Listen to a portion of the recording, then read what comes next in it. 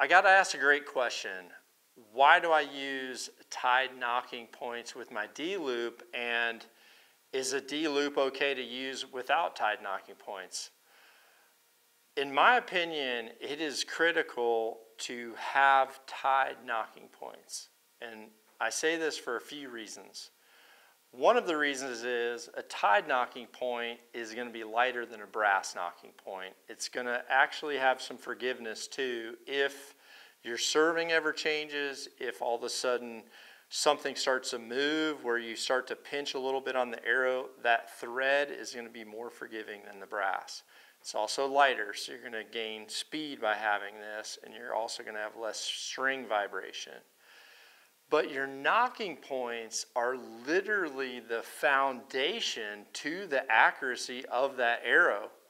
Because here's the thing, on a bow, if a nocking point moves, your impact will change. And I'm talking micro adjustments.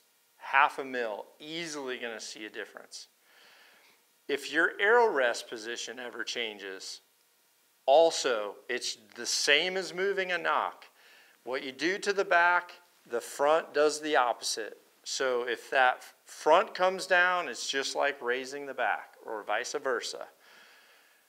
Those cannot move, and it's so important to get them in the right spot to begin with. We do a lot to paper tune. We do a lot of, some people are doing French tuning or walk back tuning. A lot of people are doing bear shaft tuning. And with all these comes these super fine micro adjustments.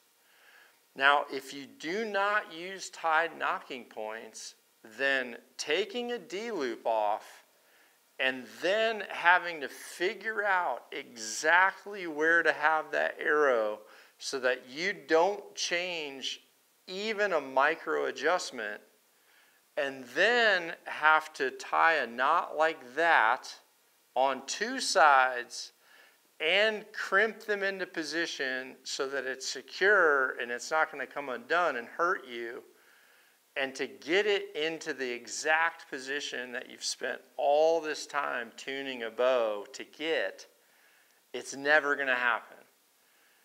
You literally restart the process every time you have to change a nock position. So if your D-loop essentially is your nock, then you cannot move that at all.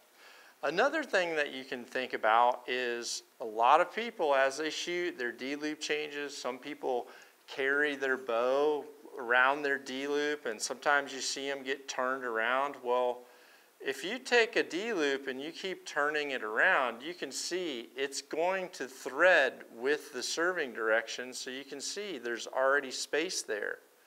If I didn't have a tied nocking point, then I would have just moved my nock position at full draw.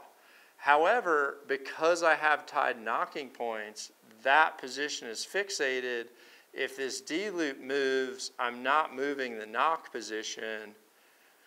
And the other thing is, if I all of a sudden decide I don't want a pink D-loop, well, I can cut this one off, put on a black D-loop, and my nocking points are still exactly the same. Or if I change releases, I go from shooting a thumb trigger to where now I might want to shoot a hinge, and my hinge head's a little bit shorter, so I want to change my D-loop just a little bit.